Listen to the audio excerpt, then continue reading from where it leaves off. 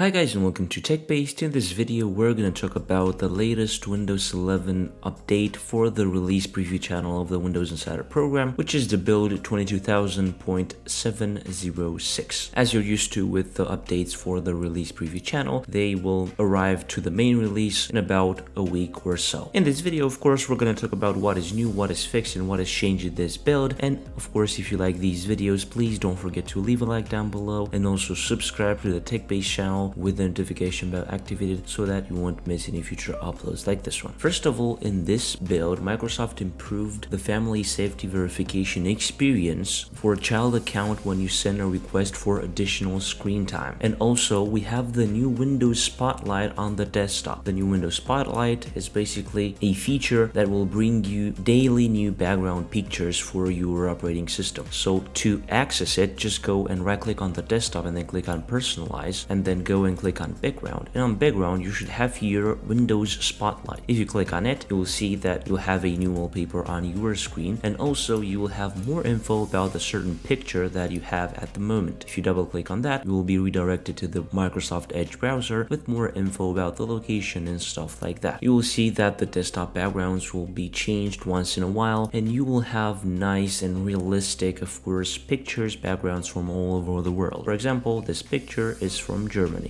which is a really nice picture, really nice background for the Windows 11 operating system. So don't forget, access Windows Spotlight from personalize, then background, and then Windows Spotlight. Of course, you can switch on manually to the next picture by right-clicking on this icon that appears here. And as you can see, you have here a few options. You have cut or delete, you have open, switch to next picture. I like this picture, not a fan of this picture, and also create shortcut. So you can easily click on switch to next picture, and next picture will arrive in a second. And of course, with more info about that one. Also, Microsoft applied a fix for laptops, and that is an issue that failed to maintain the display brightness after you changed the display mode. That is also really good. And also, Microsoft fixed an issue that affects the Trusted Platform Module or TPM driver, which might increase the system's startup time. That is also really nice. If your taskbar is aligned to the left, Microsoft added an animation to the widgets panel. So I'm just going to go into taskbar behaviors and select left. If we click on the widgets panel, as you can see, we have a small little animation that was added in this build. And also, Microsoft fixed an issue that causes blurry app icons in search results when the display's dots per inch scaling are greater than 100%. I'm just gonna test this out. This looks pretty good because I'm using the 125% display scaling. So basically, this is all there is to it in this build. Of course, we have a whole bunch of other fixes and small changes, but in these videos, I try to talk about the most interesting ones and maybe the things that you will also be interested in. But if you want to see the whole list of fixes and changes, you can access the link down below in the description, where you're going to have an article that will contain the whole list of fixes and changes.